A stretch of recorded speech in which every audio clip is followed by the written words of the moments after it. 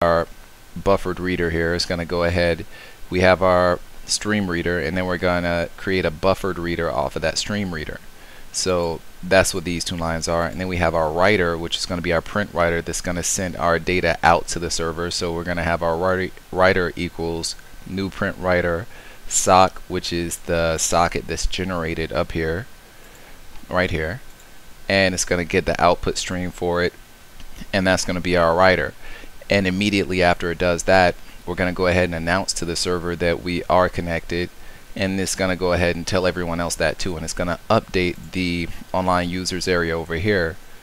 So what we have here is a message, and you'll notice that the approach that I took here is that every message that's sent back and forth between the server is really composed of three areas.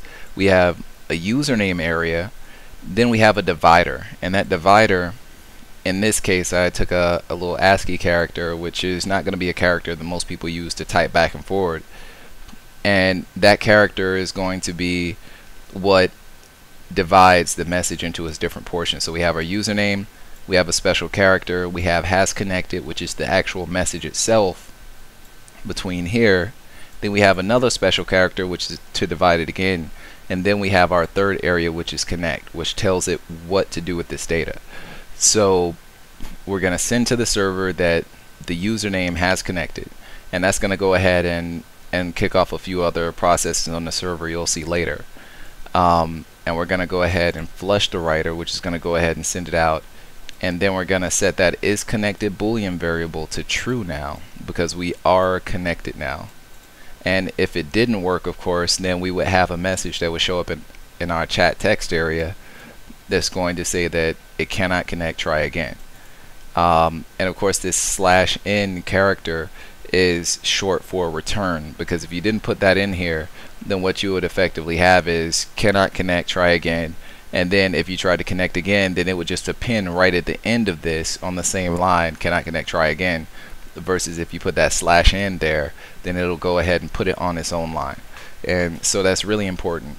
You'll notice that on all of our messages that we have on our chat text area, we always put that /n so that it puts it on its own line, whatever we have here. And so we have our username field set editable equals true, because remember, if we tried it and it didn't work, then we're going to have to set the username field to be editable again so that the person can change their username if they want to, because they're not connected. Alright, and of course we're going to kick off a listener thread after that. Now I'm going to dive into that a little bit later. Now we also have an else if here, which is just if we're already connected, then all it's going to do here is just append to our chat text area you are already connected with our /n. Alright, so it's not going to do anything else. It's just going to tell you, hey, you're already connected, what are you doing? And the person's going to say, oh yeah, I'm such a doofus. But alright, so that takes care of that. I'm going to go ahead and focus on this listen thread code here. If we scroll back up, we're going to see that we have our listen thread that's right here, and our thread executes a new incoming reader instance, and then it goes ahead and kicks off the incoming reader, and the incoming reader is actually up here. So we have an inner class, which is our incoming reader, and the incoming reader uses a string that's called stream. We have a string array, which is called data, and we have a few other strings which are actually the different types of data that we can actually receive from the server. Remember, I showed you that we have our data, and it's really going to be divided into three different portions. Well, the last portion tells you what type of data it is, and this is the portion where we figure out where or what each type of message is. Alright, so we're going to have a done string, we're going to have a connect string, which is basically whenever a person connects, the data type is going to be connect, and it's going to do accordingly. And then we have a disconnect, which is going to remove the user from the list on our chat area, on our online users area over here. And then we have just normal chat data, which is all it's going to do is just take the message and just go ahead and spit it back out on the chat area. So once again, very simple stuff here. And once we get down into the meat and potatoes of this, you're going to see we have another try block, and it's basically saying that it's going to go ahead while the stream is not equal to null, so it's going to go ahead and take this data and say while it's not equal to null, while there's no string, while there's not no data coming from the server, for a lack of a better term, then we're going to go ahead and take that data and we're going to split it based upon that special character that I showed you below. And so we have our special character, and it's going to put that character into the array that we have up here.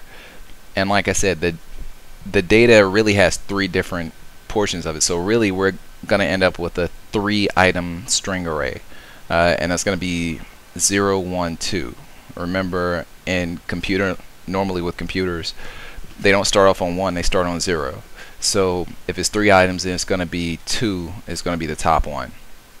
So if we look here, if number 2 equals chat, alright, so if the last item that we receive in the data equals chat, then we're just going to simply take data 0, which is the person's username, put a colon in, and then a space, and then just put out there data number 1, which is going to be the contents of the person's message. And then we're also going to put in the /n. Remember, we know what /n is. That's so that the next thing that comes in is going to be on its own line. Alright, next, if it's a connect message, remember I told you that we're going to send out a message, and if the last portion of data says connect, then it's going to kick out something special on the server. It also does something special on the client.